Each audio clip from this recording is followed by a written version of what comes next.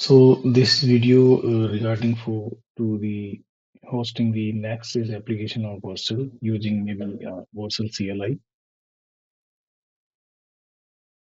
For that, first we will install the Next.js,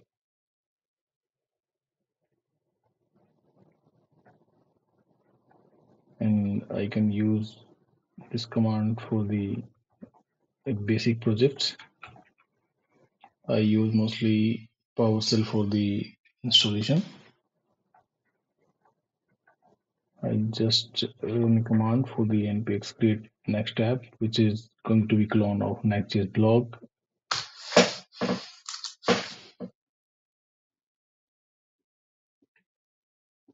Searching for the error.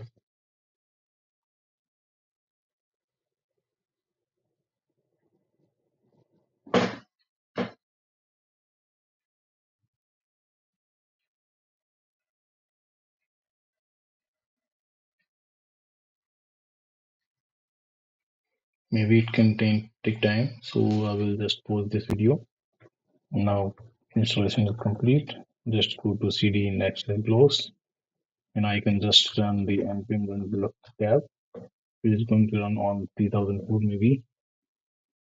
So I can use this one for the quick overview.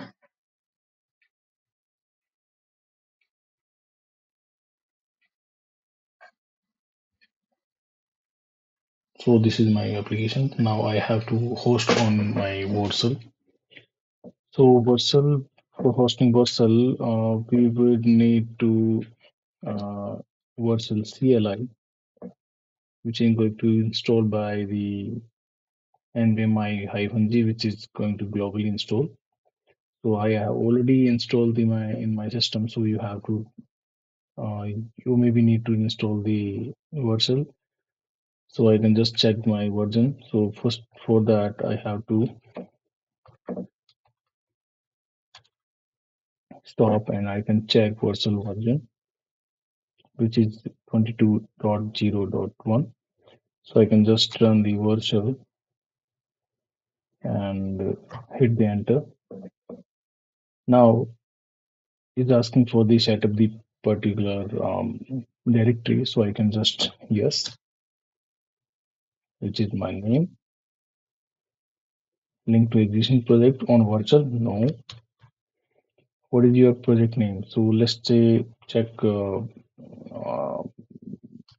Next.js Vercel in this directory. Yes, the root directory. Setting the project.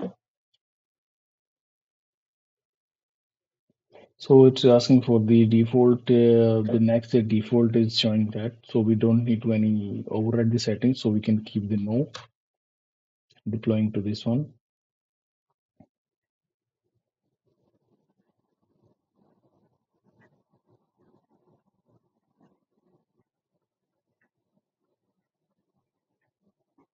Okay. So if I rerun this command, then it is uploaded on preview. So if I want to deploy the production build, so I have to run the Vercel -- prod. Right now you can see this preview version is deployed here. I can show you.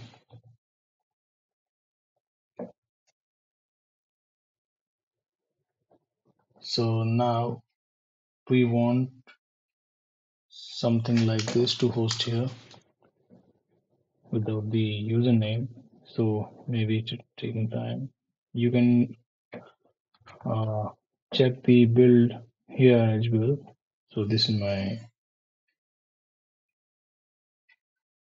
deployments, which is ready.